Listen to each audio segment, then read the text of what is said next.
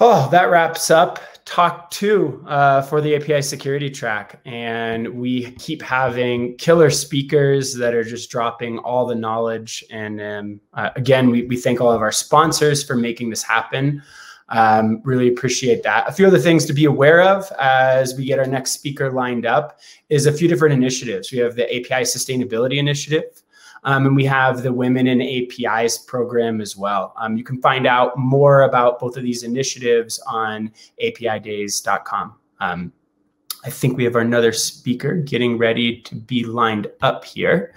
And this speaker is coming in from Datastax.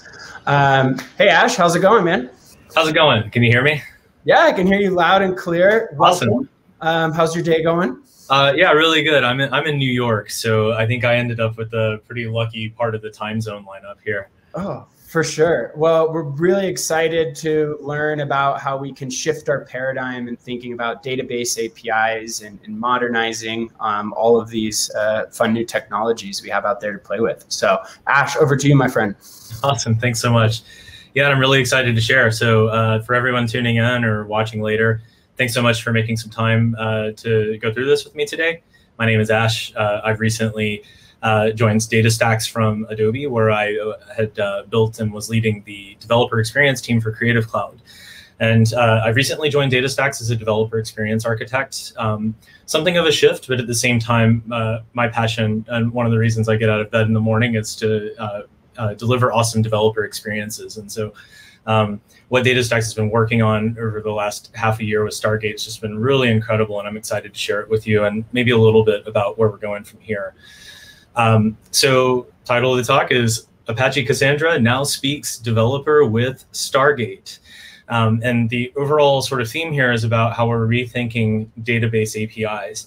So you can think of this as something of a fairly high-level look at where we've come from, where we are at the moment, and what it means for developers, and then a little bit of where we think we're going from here. And I'm also excited to share that if this kind of thing is of interest to you as an application developer, my colleague, Kristen Hunter, is going to be giving not one, but 2 sessions tomorrow. So both a talk and a hands-on workshop to give you an idea of what it's like to get in and build with these tools. So she's the author of a great book called Irresistible APIs. And I think this will be just a fantastic continuation of some of the topics that we just start to get into today. So hope you'll check out both of her sessions tomorrow. So we're here to talk APIs, and at the same time, the context that we're going to talk about them in is Cassandra.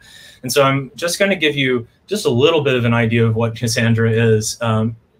Indeed, books and many talks have been written on this subject, and there's a lot of great places to learn about Cassandra. And so I want to just give you enough so you can understand the world in which we're talking about APIs. So bear with me if you know this stuff, but I assume many application developers may not be deeply familiar with Cassandra, and I just want to give you this context. So the elevator pitch is not to sell you on Cassandra, but it's literally something that it's a title that I stole from a book called Cassandra, The Definitive Guide, which one of my colleagues at Datastax co-authored, Jeff Carpenter. And so I'm actually taking half of his elevator pitch. If you want the rest, I guess you can pick up the book. This is already a lot of deep words about Cassandra, so here we go. Apache Cassandra is an open source, distributed, decentralized, elastically scalable, highly available, fault tolerant, tunably consistent, row-oriented database. And then that elevator pitch goes on, and then the authors right after that mention that if you ever pitch your boss in an elevator using this elevator pitch, you may not get the result that you were hoping for. But I think for a little high-level context setting, this is a fantastic just sort of explanation of the space that we're working in. Application developers, I expect that maybe many of you may see some of this and not have a super deep level of knowledge about it, but some of you will, and that's okay. We're really not here to dig into these specifics. But traditionally, Cassandra has been a great fit for these types of workloads. So large deployments, write-heavy workloads, geographical distribution, and hybrid cloud and multi-cloud deployment. So many application developers do have to think about these kind of things often.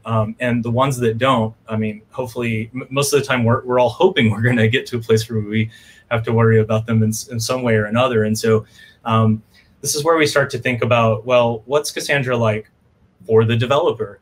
Because if they can start with Cassandra, then maybe they can take it all the way to wherever they're going. And so then we step back and think a little bit about what are barriers for application developers. When application developers look at Cassandra as a potential database for the apps that they're building, what's in their way at the beginning? What stops them in some cases? So I'll share 3 different things that are relevant in the context of application developers. And you'll notice that the first one's grayed out, and we'll talk about that just very briefly. So traditionally, one barrier for application developers has been set up an operation for Cassandra. You can certainly do it. It's open source. You can grab it off the shelf and go through the steps to take care of that stuff. But then again, a lot of times if you're in the mode of developing, stopping to learn how to set something up like this and get it running, it's not really what you came to do. Now, the reason I gray it out is that these days there are actually great services that can really just take that out of the equation for you if you want.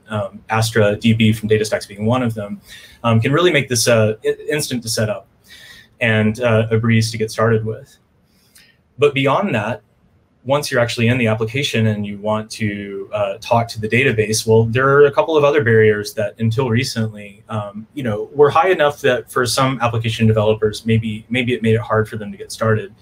And one is needing to learn CQL, which is a bespoke query language for Cassandra. And in addition to that, needing to set up and run drivers for their specific languages. And the drivers themselves, again, have benefited a lot of people over time, and people have gotten tons of mileage out of them. But the reality is that they're often big. They are complex to create and maintain, which also slows down a little more of the future language adoption. And that's not to say that there aren't a lot of drivers for different languages, but at the same time, the complexity just makes it difficult to maintain them for the long run. So that's not to disparage these two things. In fact, they are a part of, they continue to be part of where we are today. But at the same time, let's just take a look at even just the developer experience from the code level, one particular driver, just to give you an idea of some of the things that you might see. Let's say, for example, you're coding in Node.js, and you want to write a query using the Node.js driver. Now, I've hand-waved away a lot of things that you might have to do to get this set up, and that's okay. What I'm really trying to do is give you just this high-level impression of what it might be like. In this 2-liner, you can see from the getting started with the driver is, all right, so first of all, I'm going to write the query, and I'm going to write it as a string. And that means that I need to learn CQL, which again is something of a barrier for some developers to get started. At the same time, I'm also creating this query as a string, which is going to become executable code. And in Node.js or in JavaScript land in general, this is just something that gets our spidey senses tingling just a bit. Because at bare minimum, it makes it easy for me to make mistakes as a developer, but worse things can happen. So this is, again, not to knock the Node.js driver in any way. Certainly, many people have gotten incredible mileage out of it. But at the same time, we want to focus on rethinking the database APIs in a way that brings what we're trying to do a little closer to the developer. So, I mean, come on, why do database APIs matter anyways, right? Like, databases have existed for decades. People have been able to operate and speak to them from all sorts of stacks and different setups. And, I mean, aren't we good at this point?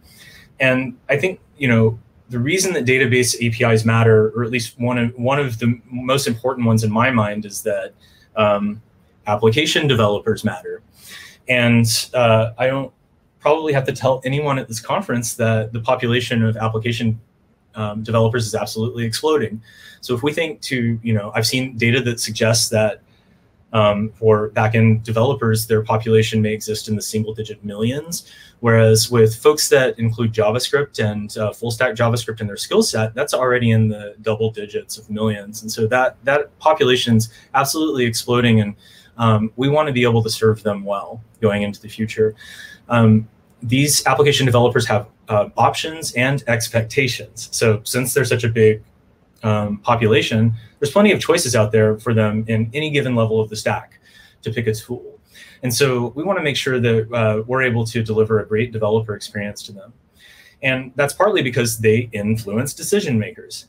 So, increasingly we see that developers are more a part of the decision-making process, or sometimes the decision makers themselves. And let's not forget that also application developers tend to influence each other out there in the real world, online and in social media. So, if we're not delivering a great developer experience and meeting their expectations, at best, we might be forgotten. At worst, we might be disparaged. And we can do way better than that. And that's what we've been on the path to for the last half a year or more. So developers speak APIs. We all know that. And now Cassandra can too with Stargate. So Stargate was released in December 2020, so a little over half a year ago. It's an open source data gateway that sits between your app and your Cassandra databases. So you can see my very simple diagram of this over to the side. Chances are for this audience, you could probably imagine this on your own, but just in case you haven't worked with gateways before, you can see the web developer or the developer, application developer down there at the bottom, and Cassandra database up at the top, and there's a layer, an API gateway sitting in between, facilitating communication back and forth. And that's Stargate. So I've seen our product manager for Stargate, Mark Stone, say it like this, that these days API gateways are to databases what compilers were to machine language. And so, again, like if you're an application developer, I have to assume that you're not spending much time writing machine language. But at the same time, when you're talking to your databases, how often do you have to be kind of involved in the lower details of what's going on in the database that you've chosen? API gateways can eliminate a lot of that barrier. So I'm just going to show you here, again, high level, very hand wavy sample or example of using an endpoint in Stargate to talk to Cassandra. So you can see here that up at the top, I've grayed out some code. It's really just set up, but I wanted just to give you at least a little bit of an idea of what else is going on behind the scenes. And there's really not much to it, but I'm using Axios, which is an HTTP client for Node.js. So the first line I require it in, and the following 3 lines, I'm setting a base URL and setting some default headers. But if I just wanted to use a document API to get information about my users, then I could just make a simple GET request, so axios.get, and then I pass in the endpoint. So it's namespaces, key space, collections, and then users is actually the name of a collection that I set up myself. So now I'm getting, with this simple GET request, I'm getting back information about my users. Again, this is high level, somewhat hand wavy, but it gives you an idea of suddenly, when you're looking at this code as a Node.js developer, this probably feels a lot more familiar than the driver that I showed you did just a moment ago. But we can even go further than that. So let's take a look at basically doing the exact same thing with the exact same API, but using an SDK instead. So in this case, we're using the Astra.js collections module from NPM that I've pulled down from NPM. And I pull out this method called createClient. I create an instance of the client. And then now I'm going to get the information about the users in a very similar way. Namespace, key space, collection, users, right? That's almost pretty much word for word exactly what hitting the endpoint looked like. But now, in addition to being familiar, this is starting to feel very idiomatic to me as a Node.js developer.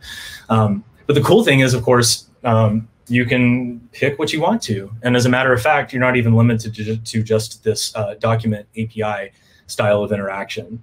So I jumped in immediately just to show you some real ground level examples, even though they are high level, they're very specific to Node.js and Document API. But zooming out, that's not all Stargate is. So again, you can see this handy little diagram that we have here. Again, the developers at the bottom, Cassandra's up here at the top. We've got Stargate facilitating communication between us back and forth. So these APIs are each in and of themselves different modes of communication that I can select based on my needs as a developer. So if we rip the sticker off of the top here, you can see that this is what we have today. We've got REST, Document API, GraphQL support, and even an interface for writing CQL queries. So that, again, we just talked a moment ago when I was showing you, just hitting the endpoints that we selected the Document API. We could have done REST, we could have done GraphQL. That was really just up to me as the application developer. And of course, now that we have APIs, that also means that we can have some lightweight SDKs on top. And in fact, we have a handful of them today. And I showed you just a small example of using the Node SDK that we have for using the Document API. And again, so for me, that second path there was kind of following through Node to Document to Cassandra and back. We also have SDKs for Java and Python. So this really offers a ton of flexibility, but also what we believe is really important is that familiarity and where we can, that idiomatic approach to letting developers work, giving them the freedom to be more expressive in their own environments. And developers are loving it so far. I won't read this whole quote here, but this is from Vinay Chella at Netflix. Just zeroing in on the bold piece of this, it states that Stargate in Cassandra will break API boundaries, data silos, and ultimately help unify all developers to work better together. And that's really the vision here is exactly that. So it's great that Vinay at Netflix has picked up on that and is already getting great value out of it. And same for Shirisha Vanteru at Yelp. And again, just to note here the bold aspect of this quote, the ability to abstract Cassandra-specific concepts entirely from app developers and support different API options will go a long way in removing barriers of entry for new software developers at Yelp. So that's a really awesome aspect of it, right? And if you think back to that diagram once again, it's putting a layer or a layer and the SDK layer, if you will, in between, so that the developers again are able to communicate in the way that they most see fit, in the way that's most comfortable to them, back and forth with Cassandra. And so this is just a really exciting moment where, again, we're a little over 6 months into it, and most of what happened with Stargate started before I joined the company, but we get to work with a really awesome team of product folks and engineers at Datastax that are building this out. So 6 months in, as you can imagine, 6 months in from the V1 release, we have plenty of other things on our mind that we're working on at the moment, or things that we're looking into. And I've just kind of picked a small handful of aspects of what we're looking into going forward. And you can see here that item number 1 is gRPC support. So that's a whole universe that we could get into another time. But it's something that we're really starting to dig into and are excited because, among other things, it's going to offer improved network performance, which is huge. It communicates over HTTP2, and so gives us some benefits there. And it's also going to make it easier for us to expand language support. So I had mentioned with classic drivers for Cassandra, they're more involved, meaning that it's really just depends on, in some cases, just that level of complexity and who's able to take on the work of either creating a new language or a new plugin that supports a new language. Whereas we believe with gRPC, that's going to make this process a lot more streamlined. And so far, that seems to be the case. Next up is API iterations. So this one almost goes without saying, but it's worth calling out that, you know, the things that we've already got out there, we want to keep making them better. And we've got further enhancements for GraphQL on the way very soon. But we'll also be working on further adherence to standards with some of the APIs we've already got out there. And next up is contributor experience, which is something that I think I've been hearing our product manager talk a lot more about recently, and I think sometimes can go overlooked. And so I'm glad that we're talking about this. And this is, you know, in other words, if you as a developer, you know, thus far in this talk, we've been talking about application developers, but what about folks that want to come in and work on the open source project alongside us? Well, let's make sure that experience is great too. And so one step there is to look into, you know, moving to more of a microservice-based architecture, which can make it more approachable for new developers to show up to the project.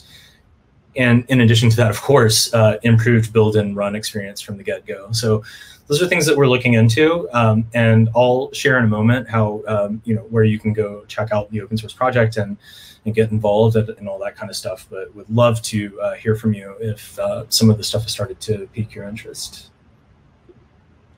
So just to wrap things up, if you're interested and you want to learn more, go check out stargate.io. That's the top level page for Stargate. You can learn all kinds of cool stuff there. And it's got links back to the repo and everything else that you would want to see. But just in case you want to take a shortcut to GitHub, we got github.com/Stargate, where you can go check out all the repos we've got under that organization. And lastly, if you want to try it out, head over to astra.datastax.com, where AstraDB makes it just super simple to set up a database really quickly, and it's going to give you all of these APIs for you to interact with and play around with. So I think that's the fastest and simplest way as an application developer to try out this API-first approach to communicating with Cassandra through Stargate APIs. So if you want to reach out, I'm Ash Ryan on LinkedIn, AshRyan_IO on Twitter, and AshRyan.io on Instagram. Cassandra speaks developer with Stargate. We can't wait for you to try it out and maybe even get involved. And right here at the end, I'll just call out again that tomorrow we've got some great hands-on sessions that dig into more of the application, the building the application side of things with Kirsten Hunter. We'd love for you to join that and give it a try.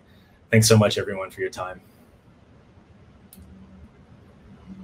Ash, that was great. That's a new space for me, and there's so many just killer new technologies out there, and Datastax sounds like a great project to get involved in and seems really promising. Few questions just out there.